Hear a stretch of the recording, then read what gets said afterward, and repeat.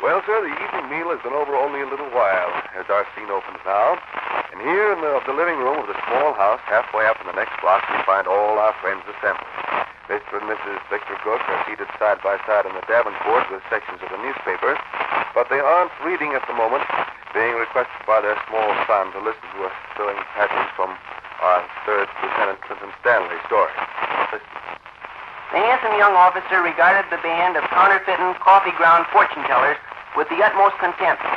You are nothing but a band of counterfeiting coffee-ground fortune-tellers, he taunted, and he threw a protecting arm around Lady Margaret. The beautiful woman coquettishly extricated herself from his affectionate grasp and trotted off a few paces. I love you, sang out Sir Lieutenant Stanley. I love you too, caroled his sweetheart, and even the hearts of the scoundrelly band of counterfeiting... I don't believe I want to hear anymore. Me neither. Okay. Lieutenant Stanley's a halfling. So is Lady Margaret. Okay, people. We got anything on the docket particularly tomorrow evening, Kitty? Tomorrow evening? Not that I know of. Why? Why? Well, it's Wendy. What's this now? Can't a fella even Wendy?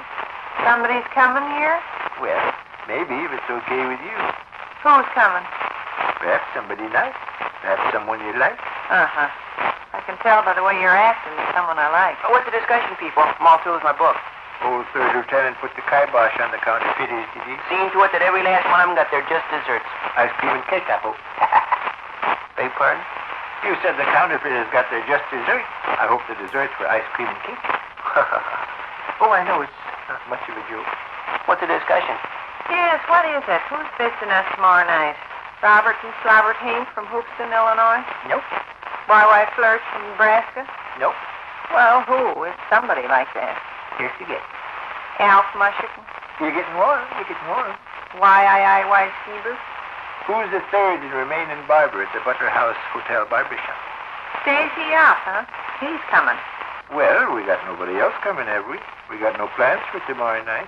What's Stacy Up coming for? Jade, do you remember last week Stacy all of a sudden turning from right-handed to left-handed? No. Well, sure you do. It was the afternoon we were going to clean the attic, and I was writing a special magazine article. All right, I remember. What about it? Jade, during the time that has elapsed since Stacy Yop suddenly turned from right-handed to left-handed, the phenomenon has repeated itself no less than 60 or 70 times. He went back to right-handed again? He went back to right-handed and then back to left-handed, and then back to right-handed and back to left-handed, and so on and so forth and so on and so forth until it's enough to make a person's head swim. Can he change himself into a right-handed fella or a left-handed fella whenever he feels like changing? No, he can't. The switch from right-handed to left-handed is sudden, involuntary, and unexpected. He may be right-handed fella at breakfast and then turn into a left-handed fella along about noon. It's most baffling. Science tells us, kiddo, that people are right-handed or left-handed depending on the whereabouts in their skull of their medulla and their oblongata are located. So you explained that the other day. Oh, did I? Yeah. Did you understand it? Sure. If your medulla is on the right side of your skull and your oblongata on the left side of your skull, you'll be right-handed. The medulla and oblongata, of course, are the parts of the human brain. Whee! Beg your pardon? Nothing. What's the op coming here for? I'm getting around to that. Good. The converse of what I've just described naturally is true. If a person's medulla is situated on the left side of their skull and their oblongata on the right side I know all about that. Are you sure you do? What's the op coming here for? Well, I'll tell you. Good. Dr. Fowler Lee Sockers, a distinguished Montana physician, surgeon, lecturer, and brain specialist, arrives in the city tomorrow. That's so? Dr. Sockers is to deliver a talk at the Butler House Hotel addressing the members of the Better Businessmen's Club. Yeah, I read about that in the paper. Sure. These days, Rush read about it in the paper. Congratulations, Rush. Oh, I read stuff in the paper. This particular item I'm still curious about good old right-handed Stacy and why he's visiting us tomorrow night. You can't put two and two together? No. Stacy wishes to consult with Dr. Sockers. Oh. In all probability, Dr. Sockers will have sound theories about Stacy's astounding condition. He may be able to put his finger on the reason for Stacy's being right-handed one minute and left-handed the next. This Dr. Sockers is coming too, then? Yes, and we may well be proud to admit him to our home. He's a famous Montana physician, lecturer, surgeon, teacher, brain specialist, and polo player. The four of us can get up a game of polo. 5 of us. I'll be on deck. You are witty, Rush. Not me. Mom's the witty one. If Stacy Yap feels like he ought to see a doctor, why don't he go see a doctor? Why did he drag the doctor here? Stacy Sade is a candidate for membership in the lodge, and I may add, a very good friend. That's all fine and wonderful. But I still want to ask my question. Why did he drag the doctor here? If I felt like I ought to consult the doctor, I'd go consult the doctor. I wouldn't tell the doctor to meet me at Ruthie Stembottom's house or someplace. You don't catch on why I've invited Stacy to bring Dr. Sockers here? You might if you thought a moment. I got a halfway idea, Gov. A humorous one, no doubt. No, on the level. What is your halfway idea? Well, this Dr. Sockers is traveling around the country and naturally has no office in town. You can't go consult a doctor in his office if he's got no office. Good, Rush. Good. That's an unwritten law. Fine, clear thinking. Oh, nothing wonderful. You see, say? Not particularly. I can see why Stacy don't visit the doctor at his office, the doctor having no office.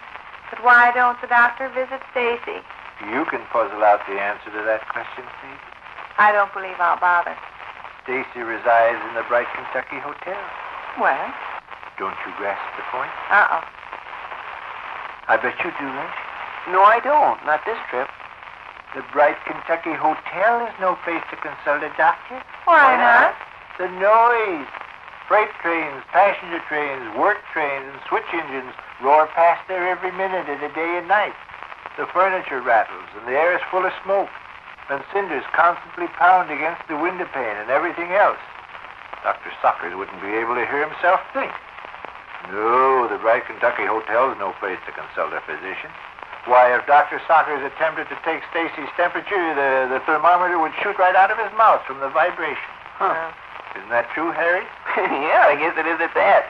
And Stacy's room is on the railroad track side of the building to boot, isn't it? Yes.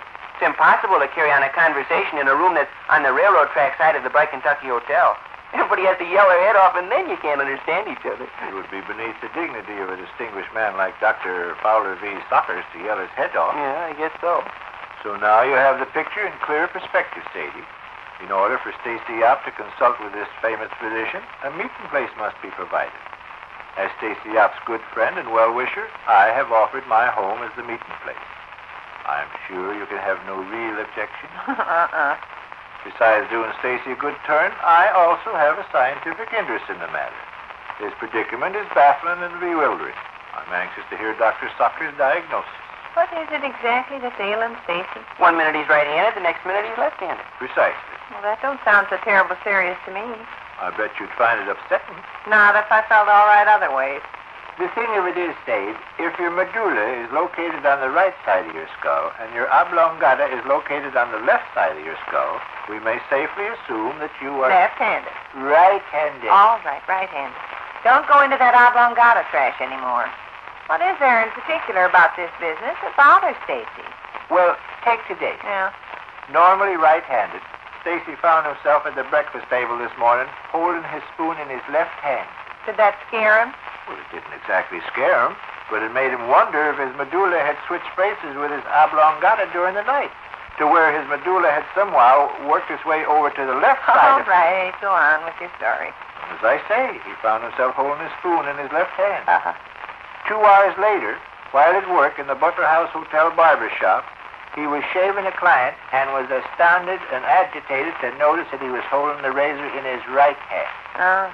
He'd gone back to right-handed in the short space of 2 hours. Oh, heck, Gov, I bet he's just like Vernon Peggle. In what way? In baseball, Vernon bats either left-handed or right-handed, just as he decides. Also, he can throw right-handed or left-handed. The scientific term for that, Rush, is ambidextrous. Is it? Your chum, Vernon Peggles, is ambidextrous. Your chum, Stacy Yap, is ambidextrous. Not at all. No? Not at all.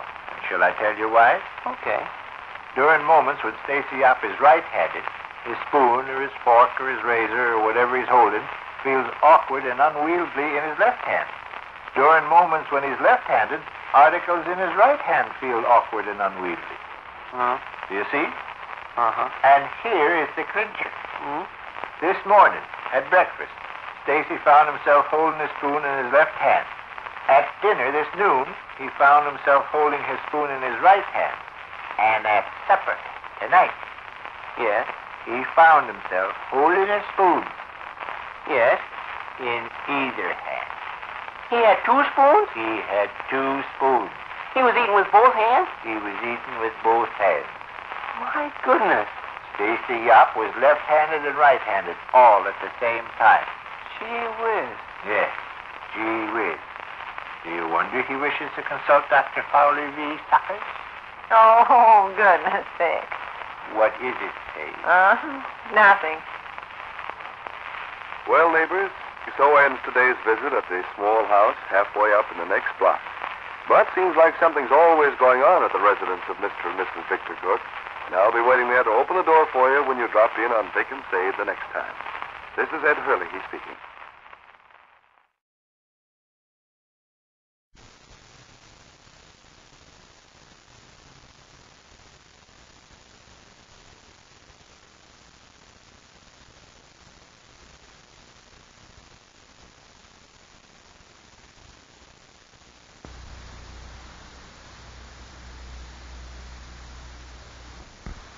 Well, sir, it's early evening as we approach the small house halfway up in the next block now.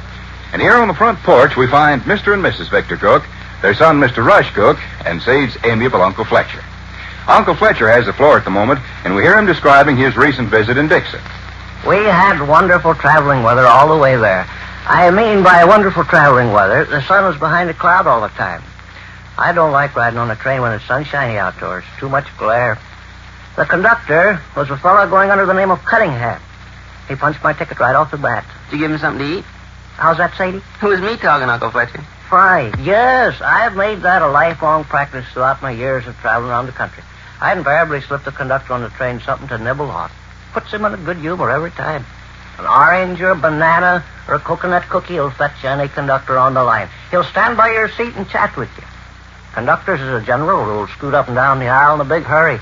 But offer him some little dainty that caters to his sweet tooth, and he'll give you all the railroad statistics and information you want, and even let you wear his cap. You must remember that when you go on your inspection tour next month. Yeah, I will. The conductor on the train coming home was a fella under the name of McClellan. First-rate fella. He punched my ticket without an instant's hesitation. Uh-huh. Come along the aisle and punched my ticket without an instant's hesitation. What'd you give him to nibble on? I give him a chocolate cupcake, Sadie. Oh? Son of a gun wasn't going to take it at first. I'm on duty, he says, but I egged him into it. Finally, he ate that cupcake and half of another one. Oh, it'll work out every trip. Just slip the conductor some little dainty that caters to his sweet tooth, and you'll forget he's in a hurry and stand by your chair and tell you whether the train's on time or not, or anything else you want to know. Sure. Did you see lots of old friends in Dixon, Uncle Fletcher? Yes. I saw Cooney Miller, Art Sykes, Bert Adams, Cliff Dirtshirt, and his brother Charlie. Whole outfit. Cliff Dirtshirt, by the way, Sadie, is leaving Dixon the 1st of October. Oh, is he? You know Cliff pretty well, I expect. No, to tell the actual truth, I don't know him at all. He asked about you folks, too. Nice of him. Cliff Dirtshirt is moving to Baltimore, Delaware, the 1st of October. Oh? When he gets to Baltimore, Delaware, he plans on marrying a woman 31 years old, going into the live bait business, and taking in piano pupils as a sideline. Ever hear Cliff Dirtshirt whip off a selection of the piano, Sadie? No, I never did. The interesting thing, how Cliff got started on the piano. Cooney Miller let the cat out the bag. It's supposed to be a big secret how Cliff got started on the piano. But Cooney Miller slipped me the information on the sly. Smelly Clark's Uncle Strap can reduce himself to a squirming hulk of convulsive laughter by remembering the time he and his Uncle lady Fletcher is telling something, Rush. Oh. It's rich how Cliff Dirtshirt got started on the piano. Well, let us in on it. Well, late in the fall of 1932, Cliff was working there on the railroad section gang, and it come up an early snow. Well, that was all right. Cliff never gave it a second thought, but went right ahead on driving spikes. But the straw boss, a fellow going under the name of Davidson, lost his temper. Lost his temper because it snowed? No, Vic. Why did he lose his temper? That's right, Vic. I'm at a loss. Well, let him tell what he's telling. This straw boss Davidson, Sadie, has got a grown-up daughter now. Oh? I was introduced to her in Dixon. Dorothy, her name is. Very nice young lady. They're giving it around town she's going to marry a fella 24 years old soon. Uh-huh. Well, you take grown-up daughters that way. They'll meet some fella 24 years old and get married. Yes. Every time. Oh, how'd this railroad section gang pal of yours happen to start on the piano, Uncle Fletcher? Well, sir, it all of a sudden come up this snowstorm. See that? And the straw boss got mad. That's correct. You in on this secret? No. Cooney Miller tells me there's only 3 or 4 people in the whole city of Dixon that know why Cliff Dirt Church started on the piano. Well, why did he? Oh, shucks. Don't be impatient. No, but after exciting the guy's curiosity, the fiendish to leave him up Cliff in Dirt Church started on the piano. Just because his cousin married a woman 16 and a half years old. Is that the reason? Yes. His cousin married a woman 16 and a half years old, so he started on the piano? Yes. Where did the snowstorm come in at? You get the point, Rush. I'm not real sure I do. Cliff and the rest of the section gang were all standing there on the railroad tracks driving spikes. It come up to sudden snow. Davidson, the straw boss, lost his temper. He turned to Leif Montgomery, the water boy, and says, Sadie, Leif Montgomery lives in Des Moines, Kansas now. Oh? But he married a woman 22 years old. He moved to Des Moines, Kansas a year ago last April and married a woman 22 years old. Oh, hey. Good going, Gus. I hit the nail right on the head. Yeah. I got a second sight, kiddo. I'm a fortune teller. I'm a mind reader. Yeah, you're terrible smart. Married a woman 22 years old, did he, Uncle Fletcher? Married a woman 22 years old, went into the non-removable varnish business, and has just lately wrote back to his friends in Dixon as he's working on an invention to keep lawnmowers from getting clogged up with wet grass in rainy weather. Uh-huh. Little Leif Montgomery. He was just a lad when I knew him. Uh-huh. Yep. I suppose you chatted with old Mr. Cunningham. Brought some junk home with me from Dixon, Sadie. Oh, really? Different trash I'd left there at different people's houses. Uh-huh. Keepsakes and mementos for the most part. Nothing of any value. Thought I'd divide it up between you and Bessie. Uh-oh. Here's where you get 14 velvet-covered paving bricks. Uh-huh. I brought back a leather sofa cushion, for one thing. Leather sofa cushion? Leather sofa cushion filled with genuine Missouri sand. Sand? Genuine Missouri sand. Sand that was gathered from the banks of the Mississippi River near Hannibal. Sofa cushion will heft close to 60 pounds. Did you take that on the train with you? Yes. Well, holy smoke, wasn't it heavy? Cooney Miller helped me load it. Who helped you unload it? Yes. Had kind of an embarrassing thing to happen with that leather sofa cushion. I left it out in the aisle beside my seat, see? And the conductor come along and stumbled over it, like he broke his neck. That's the main reason why he was sulky and wouldn't take the chocolate cupcake I offered him right at first. He was all for punching my ticket and to heck with me. But I wheedled him into eating his cupcake, and in 5 minutes he was happy as lark. Well, what else did you bring back from Dixon, Uncle Fletcher?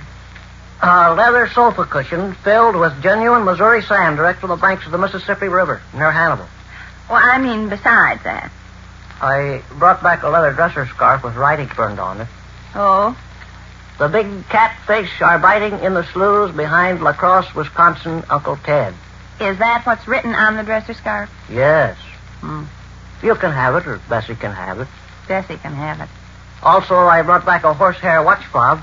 Thought you could use that, Rush. Thanks. Of course I got no watch. Cliff Dirtshirt made that horsehair watch fob. Oh, isn't he the one that started on the piano? Yes. It's the limit how Cliff started on the piano. Just because a complete stranger stopped him on the street and tried to sell him a pair of tennis shoes. Is that the reason he started on the piano? It is. How about the snowstorm? And how about his cousin that married the woman 16 and a half years old? Fine. Let's forget about old Cliff and his piano. Yes. What else did you bring back from Dixon, Uncle Fletcher? Saw them all. Saw Cooney Miller, Art Sykes, Bert Adams, Cliff Dirtshirt, and his brother Charlie. The whole outfit. Well, take it all around, then you had a real good time, Had a first-rate time. That's good. I told everybody hello for you folks. Uh-huh. They'd inquire, don't you know? Sure. How's Vic? How's Sadie? How's Rug? Uh-huh.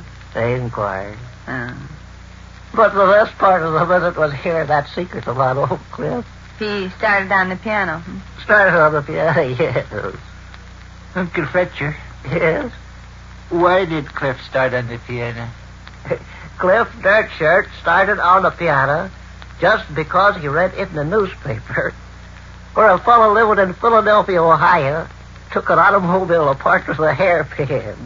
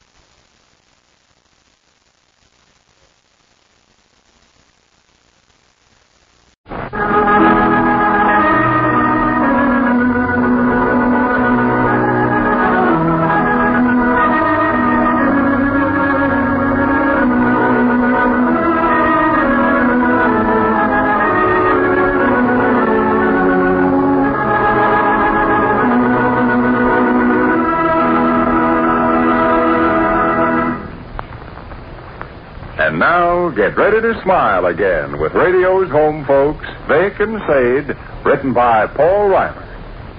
Yes, they're here again, folks. Your good friends, Vic and Sade, brought to you by the makers of Crisco. It's early evening as we enter the small house halfway up in the next block now. And here in the living room, we find Mr. Rush Gook all by himself. The young man is stretched out on the davenport, absorbedly following the adventures of his favorite fiction hero, 3rd Lieutenant Clinton Stanley. But at this moment, having become aware of sounds in the kitchen, he calls inquiringly, Hi. Evening, Sadie. Oh, hello, Uncle Fletcher. Am I in the living room? Oh, yes, it is, Ben. Yeah, I guess it is. Little person's face brain before morning, though. Uh-huh. Saw Ted and Luther Stembaum come along Kelsey Street just now. My guess they're on their way to the picture show. I jolly Ted. Ted, I said, what kind of... Just you hear us? That's all. I thought I was talking to Sadie all the time. Man's next door calling on Miss Anu. Oh? I wouldn't be surprised at what they're sitting out on the front porch. Like to stroll over? No, I won't horn in. What do you got in the box? Yes, no, I won't horn in.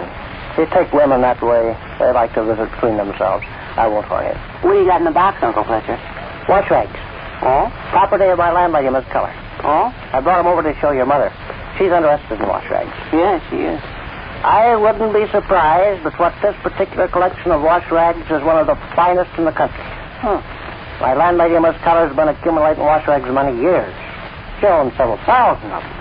This is the pick of the lot. Well, why don't you take them next door? We got on the subject of wash rags at the supper table this evening. I was putting myself a toothpick out of a match. Something in my tooth, understand? Uh-huh. Miss Keller got to talking about her collection of wash rags. Oh, has several remarks on the subject. Uh-huh. By this time, I fixed my tooth. What was in your tooth? Piece of meat.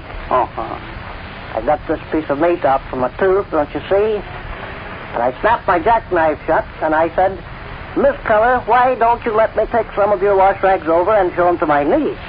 She's a bug on wash rags, too. Yeah, she sure is. So, that's what I got in this box. Well, look, let's stroll next door and let Miss Dinah and my... Oh, I guess I won't horn in, Rush. I know they'd get a kick out of seeing the wash rag. I won't horn in, Rush. You take ladies that way. They like to visit between themselves. Tell you what I will do, though. Okay. I'll show you the wash rags. All right. I'll give you the interesting facts and figures. Then when Sadie comes home, you can pass them along to her. Fine. I'm going downtown to the courthouse yard anyway directly. Bunch of them are probably sitting on the concrete embankment talking. Hank Gutstock, Wire, Iowa, Skeever, Michigan from Michigan, such scallywags. Yeah. They generally are down in the courthouse yard evening. Well, can hear some mighty wise opinions expressed in the courthouse yard. Yeah. All right, Rush. Now for the wash rag. Okay. This is one of the finest collections in the country. Oh. I'll give you the interesting facts and figures, and you can pass them along to Sadie when she comes home. Yeah. Now, this first wash rag. Uh-huh. This first wash rag is made out of genuine chamois skin. My landlady, Miss Keller, planted the chamois bush right in her own garden and picked the fruit when it was ripe. The fruit? Yes. Well, chamois isn't a fruit. Chamois is an animal. chamois kind of like a deer. Deer. Deer. Antelope. Well, that's a different kind of a chamois. This chamois skin grew on a bush. Miss Color planted it herself. Watered it every day, kept it well pruned and weeded. But when the fruit got ripe, she harvested it and made this high-class wash rag. Think you can remember these interesting facts and figures, Russ? I know good and well I can remember all you told me about that chamois skin wash rag. Right. Now, Second wash rag. the second wash rag. This wash rag... I haven't got my glasses, Rush. What's it say on here? Knitted to the memory of Raymond Belcher Bierman, who expired from having a 10,000-ton railroad bridge fall on him December 19th, 1887. Yes. Who was Raymond Belcher Bierman? That, Rush, I don't know. Miss Keller know? No. Miss Keller found this wash rag on a streetcar in Rockford, Illinois, many years ago. It's a peculiar kind of a memorial for a person that's passed away. Brings a tear to your eye, does it? No. If it brings a tear to your eye, here's a wash rag to wipe a tear off with. I'm just jolly. You don't take anything I say too serious. I joke back and forth, good deal. Sure you weren't joking about that chamois skin bush? How's that? Nothing. I see the next wash rag's got printing on it, too. Yes. Can you make out what it says? Eastern, Western, Joliet, and Southern Railroad. Please put this back on the rack. Miss Keller never mentioned where she got that wash rag. Very close-mouthed on the subject. So I can't give you any interesting facts and figures. Now, here. Wash rag with pockets in it. 5 separate pockets in this wash rag with labels on the flaps telling what they're for. Read the labels once. Bills, change, keys, tobacco, insurance policy. Ever see a wash rag like this one before? No, I never did. It was invented by Caldwell Klein in Buffalo, New Jersey during the Spanish-American War. You may have heard of Caldwell Klein in connection with his stunt of being able to light his cigar by rubbing his feet together. No, never heard of him. Fine.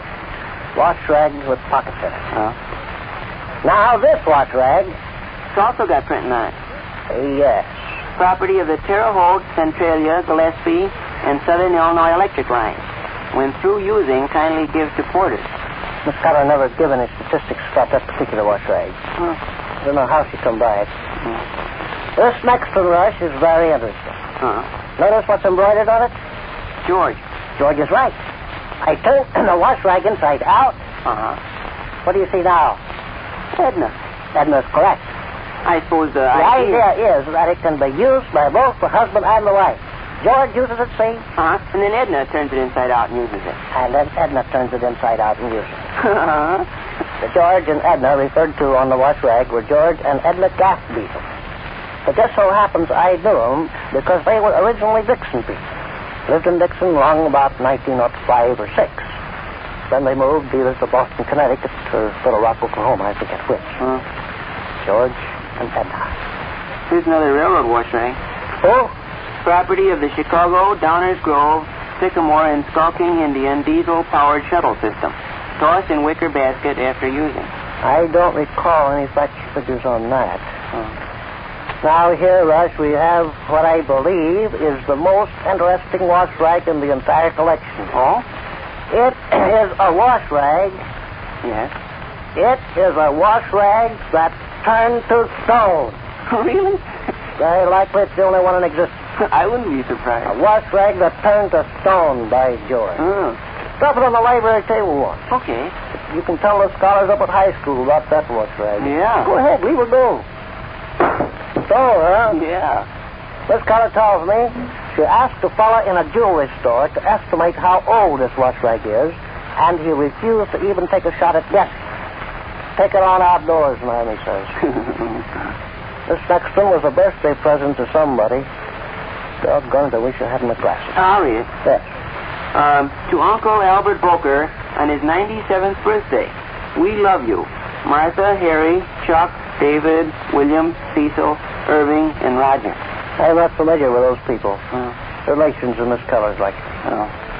This next wash rag is almost as interesting as the one that turned to stone. This wash rag turned to putty.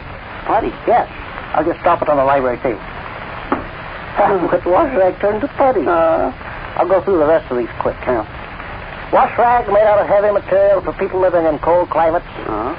Wash rag made out of light material for people living in warm climates. Wash rag shaped like a hyena. Wash rag shaped like a vinegar bottle. Well, guess that's all the wash rags. Mighty interesting collection. One of the finest collections in the country. Are you sure you don't want to step next door and show Mom and Miss Oh, Allen? no, Rush, I won't horn in. You take women that way, they prefer to visit between themselves. I just walk on down to Courthouse Yard.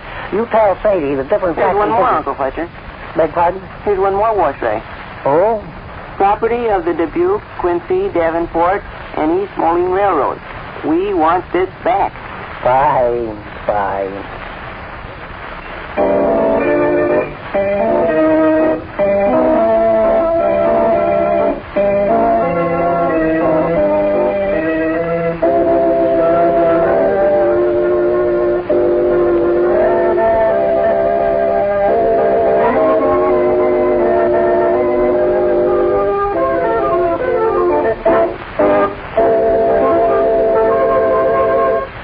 Which concludes another brief interlude at the small house halfway up in the next block. And so we leave Mrs. Beach and Crisco's Vic and Sade until the next time. Don't forget to listen.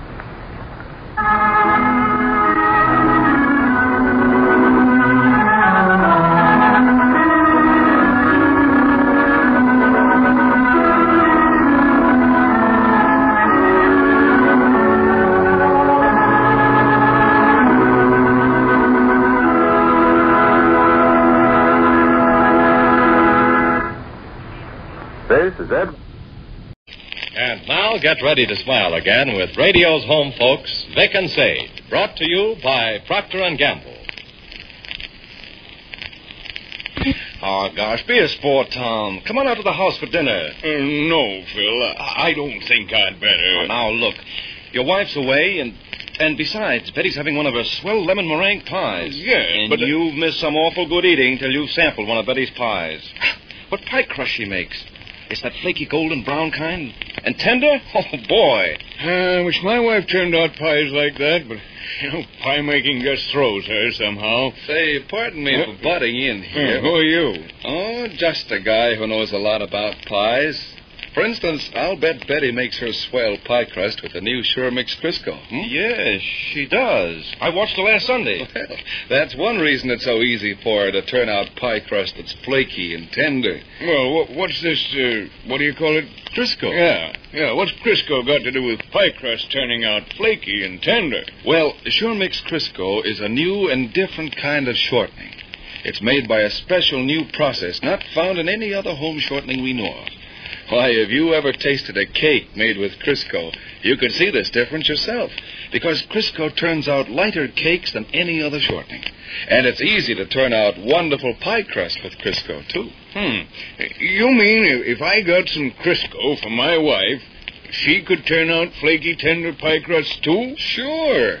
This new Crisco is so much creamier, and it cuts into flour so easily that... why, it's a cinch to make wonderful pie crust. No kidding. Sure. And listen to this. Crisco's a pure all-vegetable shortening, so it won't give you pie crust that is strong-tasting or greasy or indigestible. Why, even the kids can safely eat pies made with Crisco, because Crisco's a digestible shortening, and many doctors call attention to that. Is that a fact? Mm-hmm. Say, I gotta take home some of this Crisco. Swell, because I know your wife will find it easy to turn out flaky, tender pie crusts with Sure Mix Crisco.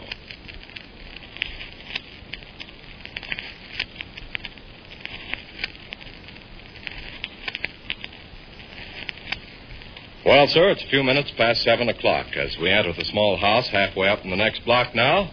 And here in the living room, we find Mr. and Mrs. Victor Gook settling themselves for a quiet evening at home. Our friends are occupied with sections of the newspaper, and for some time no words have been exchanged. But now a voice from the dining room is heard. Listen. Hey, since when has Grauman, South Carolina been the geographic center of the United States? What does the lad say?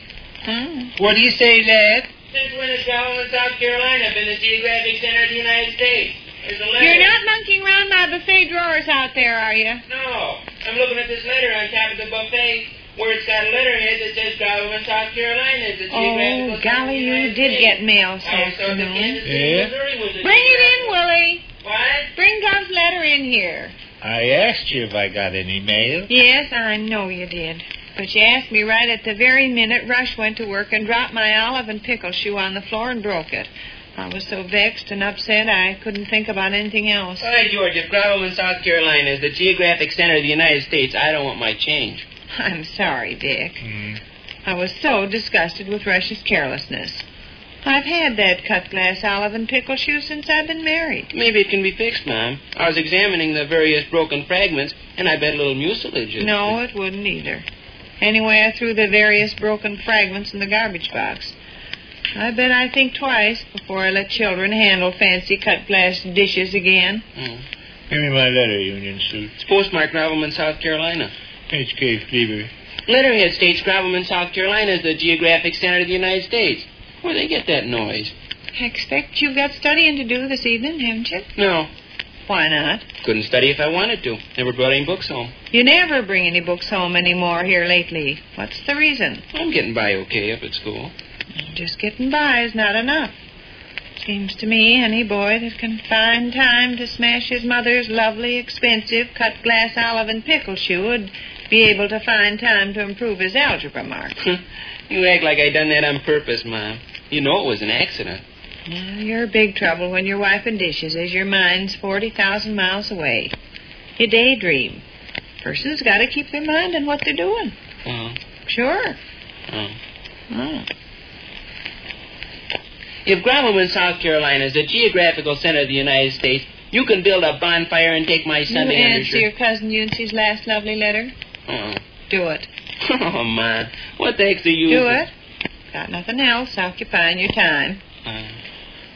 Invited to Gravelman, South Carolina. Who was? All of us. H.K. Fleaver? Uh-huh. When? August. H.K. and the missus say they'd like to have us come and stay 2 weeks. Darn funny invitation as invitations go. How you mean? I'll read you the letter. You people lounging around of an evening discussing pro and con the subject of funny invitations might get a good hearty belly laugh out of an experienced Smelly Clark's Uncle Straphead. Don't intend to answer, Cousin Eunce. Sure. Sit yourself down at the library table and get started then. Use my stylish purple ink and good stationery. Some boys got plenty of time to smash their mother's lovely, valuable cut-glass olive and pickle shoe, but they can't find any extra minutes to do what they're supposed to do. Sit down and get started. Want to hear what H.K. Fleaver's got to say? Yeah? Darn this half-wit invitation to come spend 2 weeks I ever come across. Read the letter. Dear Sky Brother Gook, warm greetings from Gravelman, South Carolina, the geographic center of the United States. It's not, is it? No. Wonder what's eating Fleaver. Read the letter. Dear Sky Brother Gook, warm greetings from Gravelman, South Carolina, the geographic center of the United States. In hoc valorem dum cluck ish, cornucopia espinage non referendum hump, sim spittle ad nauseam volo, lazy hobo hic vipi sic, epidermis yokel agricola amus gallia divisis. Well, how much of that is there? 1 or 2 more sentences. Epidermis yokel agricola amus gallus divisi intre parti yale sap, sim sis sit sil sip, brini hucalorum puelis yaw, decim aqua ad libris gix. That's all the Latin, Joe. Well, Vic, you poor snatching old horse thief, how are things? I've been meaning to write for a long time, but just didn't seem to be able to get around to it. We are all fine and feeling frisky. Hope you and the missus and little girl are well. Little girl? H.K. refuses to get it through his noodle that I've got a son and not a daughter. Well, Rush isn't a daughter's name. I suppose if you told him he had an animal around the house named Fido, he'd write and ask you how your horse was feeling. How you come along with your letter to Eunce? Wonderful. I'll examine it when you're through. Hope you and the missus and little girl are well. The wife and myself have been wondering if you folks couldn't get away in August for a 2 weeks visit. We'd be so glad to have you. Now, here's where it gets funny. Funny? The invitation. Funniest invitation to come spend 2 weeks I ever come across. They don't want us on consecutive days.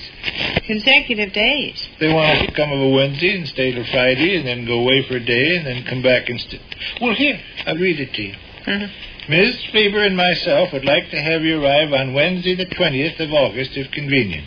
Stay till Friday the 22nd, and return Sunday the 24th. We'd like to have you stay from Sunday the 24th till Thursday the 28th, returning Tuesday, September 2nd. From Tuesday, September 2nd, we'd love to entertain you till... Hey, here. Peculiar, huh? I think I can straighten you individuals out. Mr. and Miss Fleber are desirous... They want us to come to Grovelman, South Carolina, stay 2 days, and then go away a day, huh? Just so. Where'd we go? Search me. Home? Wouldn't have time to go home. Grovelman, South Carolina is clear across the continent. They ask us to leave on Friday and come back on Sunday. Couldn't be done. Why, how crazy. Well, let's see. We arrive on Wednesday, go away on Friday, come back on Sunday, stay till... The following Thursday. Then go away again and come back the next Tuesday. From that particular Tuesday, we were asked to visit until the following Saturday. Why, how crazy. Yeah. Adds up to a 7-day visit so far. Does it? Yeah. Wednesday to Friday is 2 days. Sunday to Thursday... No, wait. Wednesday to Friday is 2 days. Sunday to Thursday let me read is... the rest of the letter, and then we can figure it out. Okay. Love to entertain you till Saturday, September 6th. Returning to our home Thursday, September 11th, and staying until Sunday, September 14th, would round out your 2 weeks' visit. Well, of all the wild, fantastic That's right. invitations. That's right. Makes exactly 14 days. What days? Those days. Look, you arrive on Wednesday and leave on Friday. That's 2 days. You return on Sunday and stay till Thursday. 4 days more, or 6 days. You go away till the next Tuesday and then come back and stay till Saturday. That's 5 more, or 11 days. You go away still another time, returning on Thursday. You're invited to stay till Sunday. Thursday to Sunday is 3 days. 3 plus 11 is 14, or exactly 2 weeks. Is H.K. Fleber completely out of his head? I don't know. Why, it'd mean leaving here in the middle of August and not getting back till the middle of September. What'd we do in between times in South Carolina there? Camp out? Yes, so. Yes. Well, Vic, you horrible old cattle rustler, think it over. We'd certainly like to entertain you here in Grovelman, the geographic center of the United States. Have a chat with the missus and write me what you decide. In the meantime, good luck and regards to Mrs. Cook and little Eliza. Stobo Philip in scratchin' hunk. Non fabo bum fishin' poosh. Cabbage iliac ad puzzig vump. Bim bip bill bix. Yours fraternally, H.K. Fleber. Well, we going? I'll say Fish. You people skulking around the house here of an evening talking about funny invitations puts me in mind of an invitation as issued by Smelly Clark's Uncle Strap to his lady friend on an occasion when Smelly Clark's Uncle Strap took it in his How's head. your answer to Cousin Uncy's sweet little letter coming along? Read me what you've got so far. Go ahead. Read me what you've got so far. I suppose you heard me speak. Dear Uncy.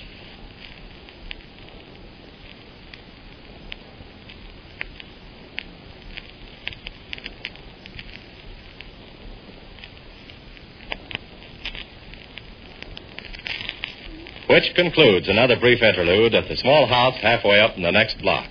And here we leave Vic and Sade until the next time. You know, there's something about a plate of piping hot apple fritters that just seems to hit the spot on a bright Sunday morning. Can't you just see 'em, all crispy and golden brown, waiting to be doused with syrup? Oh, boy, they're good. And listen, if some of your folks think fried foods are indigestible, just you try frying those fritters the Crisco way, 'cause Sure Mix Crisco's a pure, all-vegetable shortening that's digestible. Many doctors call attention to that. Why, when you see how fresh and sweet this creamy white Crisco is, you'll know it won't make your fried foods heavy or greasy. I should say not. With Crisco, fried foods are crispy and golden brown and digestible. Remember, Sure Mix Crisco's the new kind of shortening that gives you lighter cakes than any other home shortening we know of. Yet Crisco's so economical you can use it for fried foods, too. Why, Crisco costs you only a few pennies a week for all your frying. So get Crisco today. See what a wonderful difference a pure, all-vegetable shortening can make in your fried foods. And don't forget to listen to Vic and Sade the next time. This is Ed Hurley speaking. glanced out the window and noticed several boys and girls on the sidewalk wondering what on earth was happening. I think your Professor Weekly must have handed out... Feebly. Dr. Feebly. I think your Dr. Feebly must have handed out some bum information. Why? Well, if he said icebergs floated across Illinois 20 years ago, he was about 100% wrong. Why, holy Maybe he said to fears. Did he say icebergs? Yeah, mentioned icebergs several times. Did he say icebergs floated across the state of Illinois? Yeah. That's not true. No. Yes, the gentleman has been given histories about icebergs since before you were born. Oh, by George, they sure must have been handing out a bunch of junk when I went to Edwards School. We were taught that you only found icebergs out in the ocean.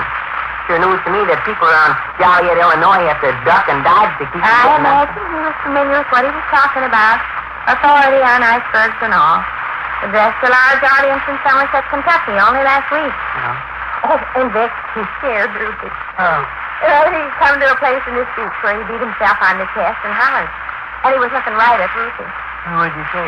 Oh, you claim you are an intelligent person. If you are an intelligent person, I challenge you to deny this and that and the other thing. If you are an intelligent person, I beg of you with tears in my eyes that you la-di-da, hoobly-hooble, and peach butter.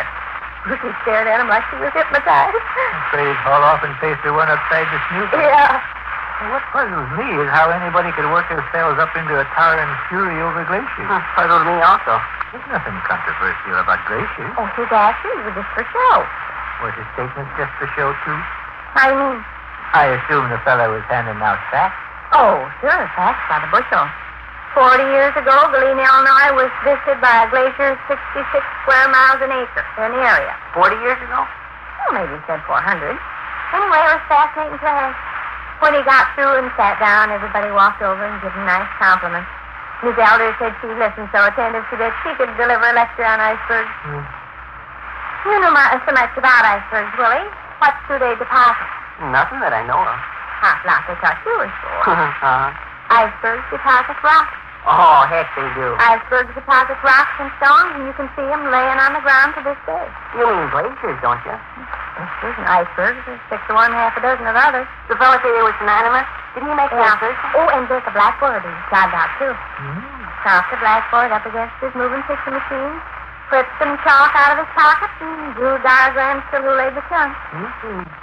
All right, Mr. Authority on icebergs. How much of an iceberg is underneath the water and how much on top of the water? 10%. Sure.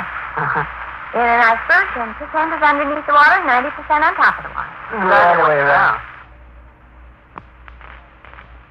Sure. What did I say? You said 90% on top and 10% underneath. Oh, yeah, I guess I did get it backwards. You're right.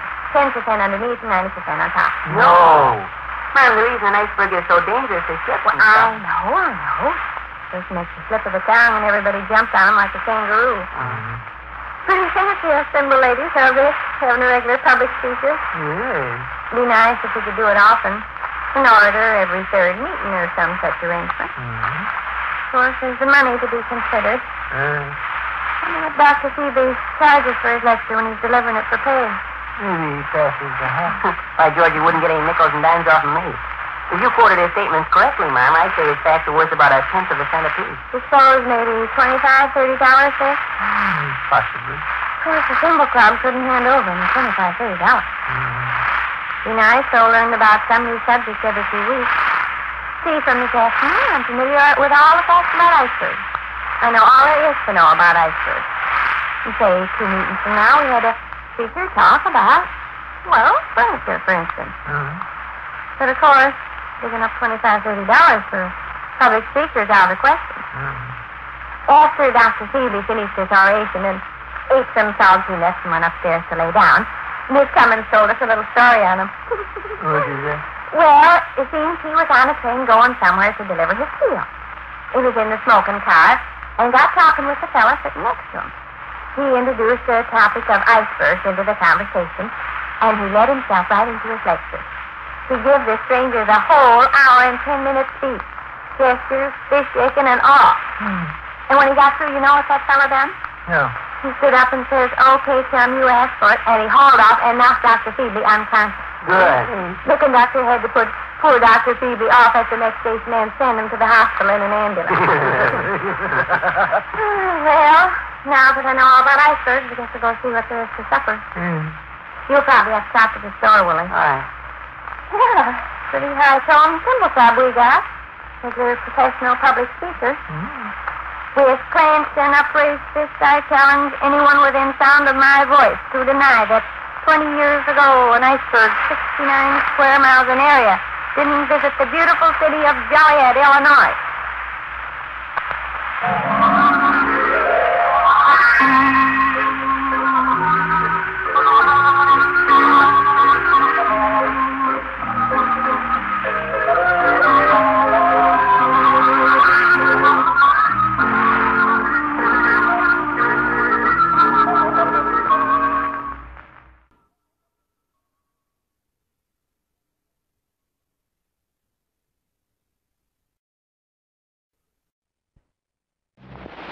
Well, sir, it's early evening as we approach the small house halfway up in the next block now. And here on the front porch, we find Mr. and Mrs. Victor Gook, their son, Mr. Rush Gook, and Sade's amiable Uncle Fletcher. Uncle Fletcher has the floor at the moment, and we hear him describing his recent visit in Dixon. We had wonderful traveling weather all the way there. I mean by wonderful traveling weather, the sun was behind a cloud all the time. I don't like riding on a train when it's sunshiny outdoors. Too much glare. The conductor was a fellow going under the name of Cunningham. He punched my ticket right off the bat. Did you give him something to eat? How's that, Sadie? Who was me talking, Uncle Fletcher? Fine. Yes, I have made that a lifelong practice throughout my years of traveling around the country. I invariably slip the conductor on the train something to nibble on. Puts him in a good humor every time. An orange or a banana or a coconut cookie will fetch any conductor on the line. He'll stand by your seat and chat with you. Conductors, as a general rule, scoot up and down the aisle in a big hurry. But offer him some little dainty that caters to his sweet tooth, and he'll give you all the railroad statistics and information you want, and even let you wear his cap. You must remember that when you go on your inspection tour next month. Will. The conductor on the train coming home was a fella under the name of McClellan.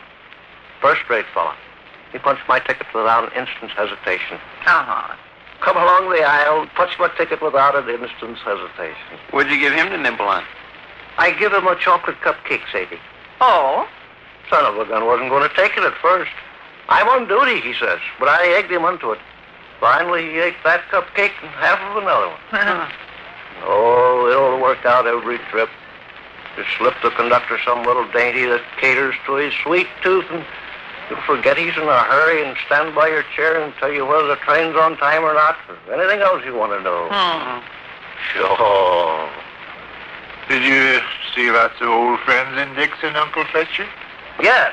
I saw Cooney Miller, Art Sykes, Bert Adams, Cliff Dirtshirt, and his brother Charlie. Whole outfit. Cliff Dirtshirt, by the way, Sadie, is leaving Dixon the 1st of October. Oh, is he? You know Cliff pretty well, I expect. No, to tell the actual truth, I don't know him at all. He asked about you folks, too. Nice of him. Cliff Dirtshirt is moving to Baltimore, Delaware, the 1st of October. Oh? When he gets to Baltimore, Delaware, he plans on marrying a woman 31 years old, going into the live bait business, and taking in piano pupils as a sideline. Ever hear Cliff Dirtshirt whip off a selection of the piano, Sadie? No, I never did. The interesting thing, how Cliff got started on the piano. Cooney Miller let the cat out the bag. It's supposed to be a big secret how Cliff got started on the piano. But Cooney Miller slipped me the information on the sly. Swilly Clark's Uncle Strap can reduce himself to a squirming hulk of convulsive laughter by remembering the time Uncle Fletcher's telling something, Rush. Oh. It's rich how Cliff Dirtshirt got started on the piano. Well, let us in on it. Well, late in the fall of 1932, Cliff was working there on the railroad section gang, and it come up an early snow. Well, that was all right. Cliff never gave it a second thought, but went right ahead on driving spikes. But the straw boss, a fellow going under the name of Davidson, lost his temper. Lost his temper because it snowed? No, Vic. Why did he lose his temper? That's right, Vic. I'm at a loss. Well, let him tell what he's telling. This straw boss Davidson, Sadie, has got a grown-up daughter now. Oh? I was introduced to her in Dixon. Dorothy, her name is. Very nice young lady. They're giving her around town. She's going to marry a fella 24 years old soon. Uh-huh.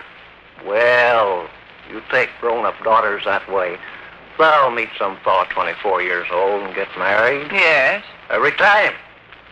Oh, how'd this railroad section gang pal of yours happen to start on the piano, Uncle Fletcher? Well, sir, it all of a sudden come up this snowstorm. See, Vic? Yeah, and the straw boss got mad. That's correct. You in on this secret?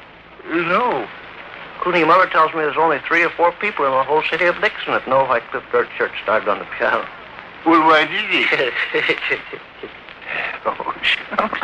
Don't be impatient. No, but after exciting the guy's curiosity, the fiendish to leave him up. Cliff Dirt Church started on the piano just because his cousin married a woman 16 and a half years old. Is that the reason? Yes. His cousin married a woman 16 and a half years old, so he started on the piano? Yes. Where did the snowstorm come in at? You get the point, Rush. I'm not real sure I do.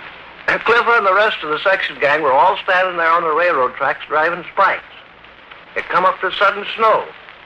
Davidson, the straw boss, lost his temper. He turned to Leif Montgomery, the water boy, and says, Sadie, Leif Montgomery lives in Des Moines, Kansas now. Oh?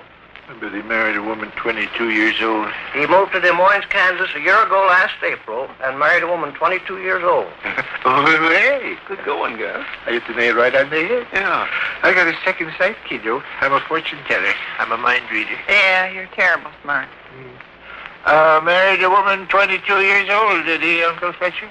Married a woman 22 years old, went into the non-removable varnish business, and has just lately wrote back to his friends in Dixon as he's working on an invention to keep lawnmowers from getting clogged up with wet grass in rainy weather. Uh-huh. Little Leif Montgomery.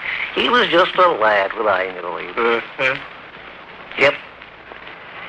I suppose you chatted with old Mr. Cunningham. Brought some junk home with me from Dixon, Sadie.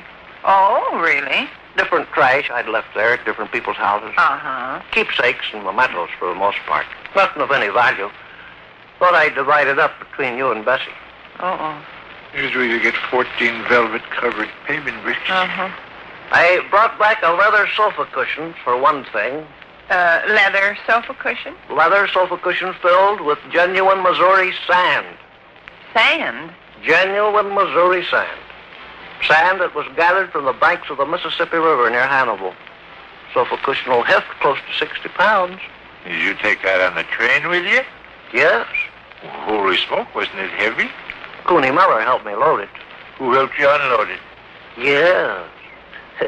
Had kind of an embarrassing thing to happen with that leather sofa cushion. I left it out in the aisle beside my seat, see? And the conductor come along and stumbled over it, like he broke his neck. That's the main reason why he was sulky and wouldn't take the chocolate cupcake I offered him right at first. He was all for punching my ticket and to heck with me. But I wheedled him into eating his cupcake, and in 5 minutes he was happy as lard. Well, what else did you bring back from Dixon, Uncle Fletcher? A leather sofa cushion filled with genuine Missouri sand direct from the banks of the Mississippi River near Hannibal. Well, I mean besides that. I brought back a leather dresser scarf with writing burned on it. Oh? The big catfish are biting in the sloughs behind La Crosse, Wisconsin, Uncle Ted. Is that what's written on the dresser scarf? Yes. You can have it, or Bessie can have it. Bessie can have it. Also, I brought back a horsehair watch fob. Thought you could use that, Rush. Thanks. Of course, I got no watch. Cliff Dirtshirt made that horsehair watch fob. Oh, isn't he the one that started on the piano? Yes. It's the limit how Cliff started on the piano. Just because a complete stranger stopped him on the street and tried to sell him a pair of tennis shoes. Is that the reason he started on the piano? Yes. How about the snowstorm? And how about his cousin that married the woman 16 and a half years old? Fine. Let's forget about old Cliff and his piano. Yes. What else did you bring back from Dixon, Uncle Fletcher?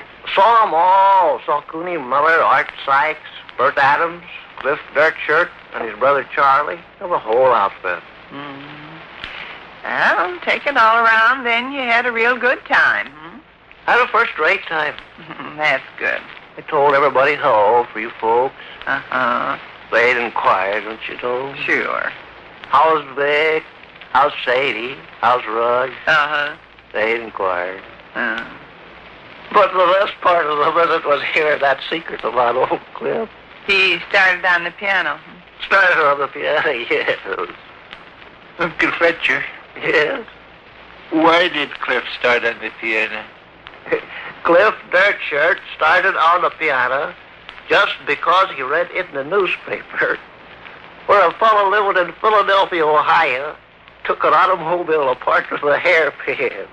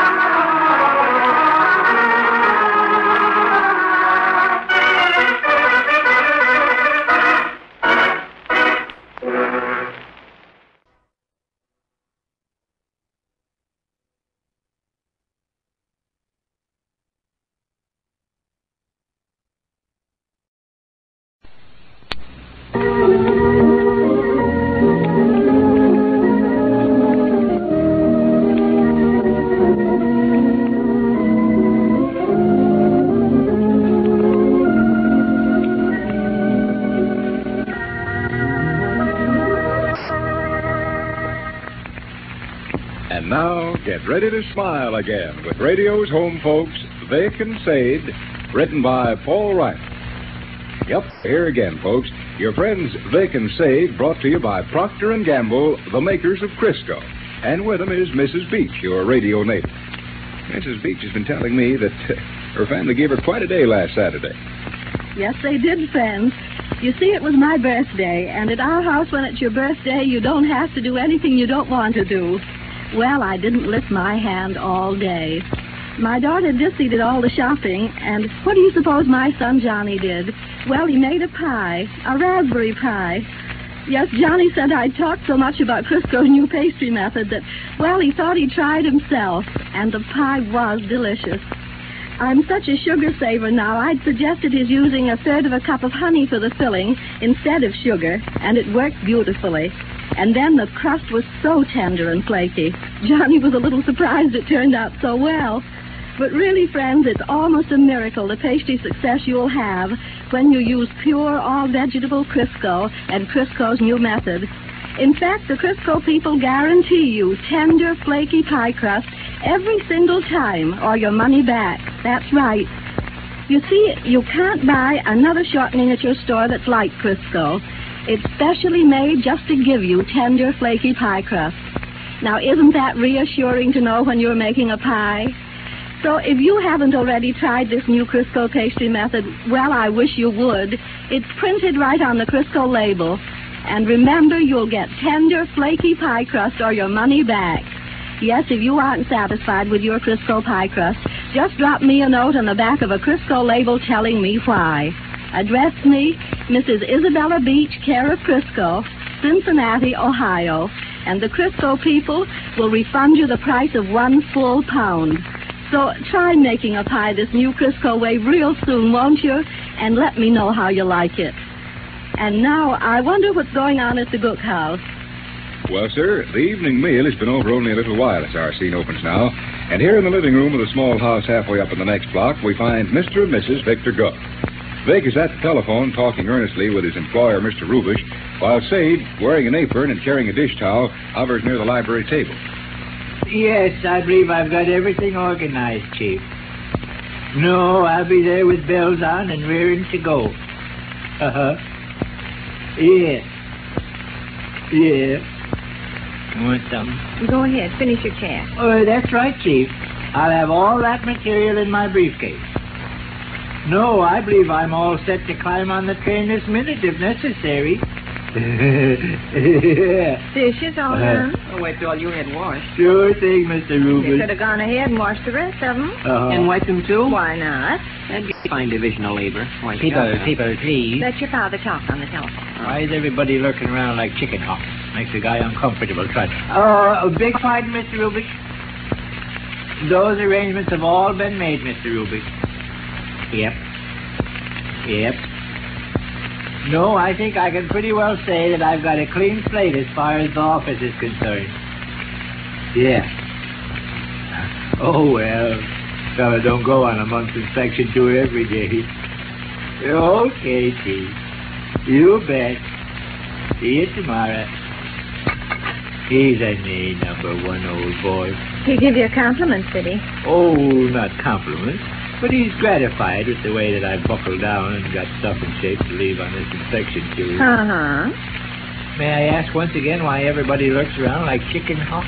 I don't know why Willie is. He's supposed to be out doing the dishes. I'm supposed to be out in the kitchen doing half the dishes. It was agreed you were to wash them and I was to wipe them. I wiped all you had washed, so naturally my part of the job come to a standstill. I couldn't hardly... All right. Sure. Vic, in the jam jumble of accomplishing the 509 million things I had to do today, I forgot to tell you the most important thing of all. Oh? I suppose you're still excited and happy about the going-away gift shower the Thimble Club ladies gave you last week. They're not giving me another. No. You are excited and happy over that shower, aren't you? Sure. Sitting down on the Davenport, huh, Rush? You're sitting down on the Davenport. Such laziness. Why, George, search me where the laziness comes in. If you and another individual took a job digging a hole with a pick and shovel, and the other individual laid down his shovel and told you to go ahead and dig the hole by yourself, wouldn't you scream like a panther and throw your shoes over the people's bank building? If you're finished with your fancy speech, perhaps I can speak to your father. Well, what about the Thimble Club ladies' gift shower, kiddo? Well, it made you glad and happy, didn't it? Blew a blast of my porter's whistle just last night. I had a drink out of my collapsible drinking cup yesterday afternoon. They are lovely presents. Yeah. Well, here's the thing. That dandy going-away gift shower put an idea in the heads of another group of ladies. Another group of ladies is going to give me a dandy going-away gift shower? No, not quite that. These ladies are all Thimble Club ladies, but they got a new notion for something nice to do for you in honor of your leaving for a whole month on your grand inspection tour. Huh? It's a see Mr. Gook off on the train celebration. Thimble Club ladies can be so sweet. Here's their present husband going out of town for a whole month, and they doctor up a going-away gift shower, and that was such a success, they're encouraged to go ahead with another stunt. See Mr. Gook off on the train celebration. Yes. All the Thimble Club ladies be down to the depot to wave goodbye at me? Oh, not all of them, I don't imagine. Well, here's what happened. Slipped my mind up until 5 minutes ago. I received a telephone call early this afternoon. It was May Brandeis. You remember her, don't you? I believe I met her. Sure, in the lobby of the Bijou the other evening. She admired your necktie. Oh. My necktie she admired. Was it? Well, anyway, she called up representing the little clique of ladies from way out west that belong to the Thimble Club. There's 4 of them. They all come from way out west originally, so they got that bond between them. May Brandeis, Barbara Bushwell, Cad Kendi, and Ellen Conan. All sweet girls. Well, they were so enthusiastic over the success of your going-away gift shower, they put their heads together and doctored up this new stunt. See Mr. Gook off on the train celebration, huh? Yes. Molly Clark's Uncle Sab really loves to recall to mind the occasion when him and his ladies... Supposed to be flattered, a crowd of ladies down at the railroad station waving goodbye when the conductor shouts all aboard. Hey. And throwing sawdust. Throwing sawdust? Throwing sawdust is an old Western custom when you see somebody off on the train. Is it? Yes. Like throwing rice at the bride and groom, Ma? Exactly. Throwing sawdust at the departing traveler is a favorite old Western custom. Ain't you excited about this? Yeah. You don't appear any too enthusiastic. Oh, well, I was just... You see, these 4 ladies, May Brandeis, Barbara Bushwell, Cad Kendi, and Ellen Conan, brought this up all by themselves. Really, it's kind of a bouquet for my lap. I'm their president, and my husband's going off out of town to be away an entire month. What you looking so funny about? I was just reflecting on how Mr. Buller and Mr. Rubish are going to react to this demonstration. Why? Well, I am traveling in their company, see. They're both big shots and my superiors in the firm. Well? Well, they won't be startled, will they? A gang of women pelting me with sawdust and shrieking goodbye? Oh, now, hey. The chief, Mr. Rubish, is a very modest, unassuming man. He hates anything on the showy side. I doubt if he'd fancy the idea of getting covered with sawdust. Well, they'll be throwing the sawdust at you. Well, sun's liable to get on him, though, ain't it? Oh, yes. I'm traveling with those big shots in rather a minor capacity, say. I'm more of a confidential secretary than anything else. I'm wondering if it'd sit just right with Mr. Rubish. A gang of women pelting me with sawdust and otherwise creating a disturbance when two Well, if executives... that's not the bullet that choked Billy Tanner. Mr. Rubish and Mr. Buller might get the impression you just got married, Dove, and your bride is hiding in the vestibule. These lovely, lovely ladies want to pay you about as nice a compliment as a Well, person. I appreciate their thoughtfulness. Don't think for a minute I don't appreciate their thoughtfulness. Why, see Mr. Gook off on the train celebration is about as pretty a gesture as I've ever heard of. Oh? But Mr. Buller and Mr. Rubish, I'm afraid they wouldn't understand. And especially Mr. Rubish. Why, he even tried to discourage a bunch of girls from the office coming down to the railroad station. Yeah? Protested like a horse. Are a bunch of girls from the office coming down to the railroad station? Yeah. Who are they? Olive Hammersweet, Lolita de Rienzi, and Betty Walters. Oh? What are they going to throw, Dove? Yes, what are they going to throw? Rice, sawdust, old shoes, hard coal, or what? Yes. Well, they're not going to throw anything that I know of. Oh, I believe they have it in mind to give us a bouquet of flowers. What's the idea? Well, no idea to it. Their bosses are leaving town on an inspection tour and won't be back for a whole month. They considered it the thing to do to come down to the depot and wave goodbye. They can come down to the depot, hon, and wave goodbye, but other ladies is barred. Oh, now, say. I just wanted to know, was all. Well, see, there's a difference between a few kids from the office seeing us off and a crowd of timber club ladies hurling sawdust around and acting like I was some well-known celebrity, whereas I'm just a guy more or less going along for the ride. I just wanted to know, was all. Well, I'd expect you and Rush, and maybe Fred and Ruthie, and Hal or so from the lodge to be on hand to see me off on my trip, but you, kiddo, try to understand how I'd feel in front of my superiors if a mob of cheering women showed up with a brass It's all band. right. Perfectly all right. I understand. You know I appreciate the Timber Club's thoughtfulness. Sure. Well, I'll telephone all four ladies then. I'll tell them not to bother accumulating any sawdust. It'd be just as well. Well, Willie boy, how about our supper dishes? Okay. You wash and I'll wipe. Fine. Shall we walk to the kitchen? Yeah. Golly, we're doing our supper dishes late. Yeah. Don't be mad at me, kiddo. Yes, eh? Don't be mad at me. I'm not mad at anybody. I'll be leaving in just a few days. Let's not have any differences so close to the time that I'm going on my inspection tour. I'm not mad at anybody. Oh, God. Oh, God.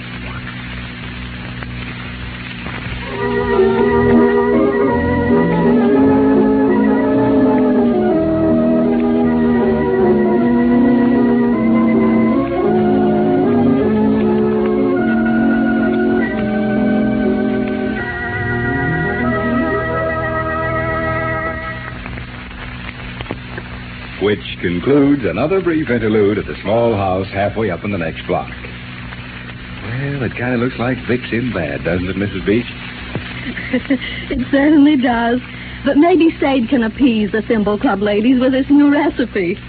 It's for cabbage chop suey. We have it quite often in the summer. I just take some shredded cabbage, some sliced celery, pepper, and onions, and fry them very lightly in hot Crisco. And then, after they've gotten nice and brown, I cover the skillet tightly and let the chop suey steam for about 5 minutes. That's all you have to do. Just put a little seasoning in, and you've really got something that tastes good. My family certainly like it. But they love all fried foods. That's why I'm so grateful Crisco is a digestible shortening.